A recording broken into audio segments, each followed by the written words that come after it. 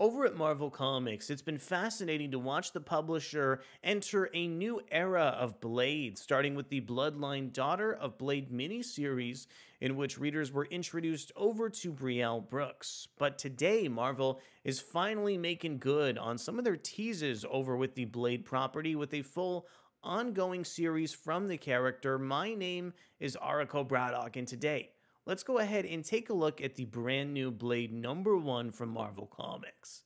But before we get deeper into the video, I want to go ahead and encourage you to consider subscribing to the channel and hitting that like button if you enjoy our content. Marvel's Slickest Vampire Hunter returns in a brand new ongoing by Bryan Hill and Elena Casagrande. True evil is patient, and a dark, ancient power has been simmering quietly for centuries.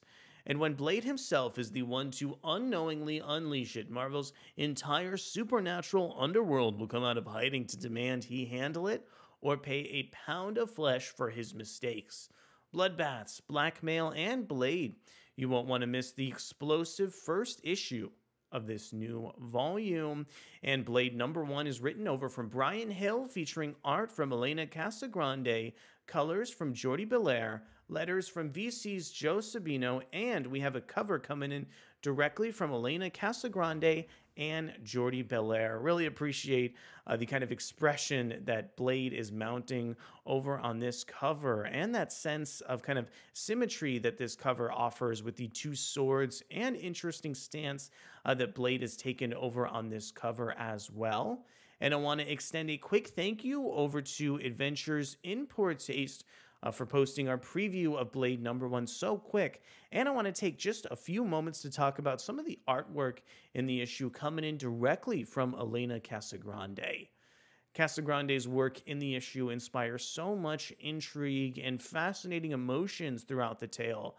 I really think that Jordie Bellaire's color set plays so nicely in terms of Casagrande's artwork, especially with how she frames some of these panels in particular. I always like to focus on how some of these artists structure pages, but in terms of Casagrande's art, I think the positioning of the kind of panel placement really brings out a lot of emotion in some of these series as well. And I really like how Jordie Bellaire brings out these kind of blue hues to tease out the red image in the car kind of driving away over in this sequence.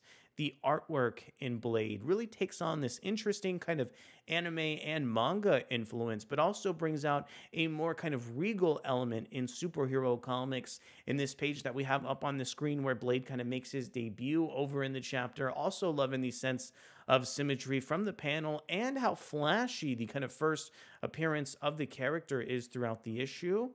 There's some great action sequences juxtaposing the kind of sense of blue and red that the issue pays off visually throughout the chapter here. And there's also just a beautiful, beautiful page that it looks like Marvel didn't get the chance to include in this preview of the series, where one of the characters, Dana, is actually at a bar and ends up spilling the drink. And the reflection of the drink, Dana sees some of the vampiric characters over in this nightclub that she's looking at. And it's one of the most arresting kind of visual pages I've seen in a long time, and just further cements how fantastic some of the really beautiful artwork is throughout this Blade chapter. As the series goes on, the book takes on a bit of a darker tone, and in the final couple pages, I do think Casagrande did a good job shifting the tone over in terms of Bryan Hill's script throughout the issue. I want to switch gears a little bit, talk about Bryan Hill's writing for this new Blade chapter. So at first, I was fascinated by this kind of relationship that we see Eric embark on in trying to save this character of Dana. Learning about some of Dana's tragic past in the issue definitely got me intrigued over with this character dynamic. But I have to say here that this issue of Blade started to let me down towards the kind of end of the issue when they started to introduce more of the plot mechanics over behind the series. I think the status quo that Bryan Hill set up initially for the series was actually a good one. And while I appreciate the fact that he uses this to introduce one of the villains over in the series, I think that moving forward with that status quo would have made this issue read a lot more cohesively. I feel like most of this chapter reads like a just kind of standard Blade story, reintroducing readers to the character. But then in the final 5 or 6 pages, we're introduced to a new villain, and the status quo for Blade shifts drastically here. So it'll really fall on the second issue to flesh out and expand the status quo of Blade and this other character, and to make this whole series read a lot more coherent.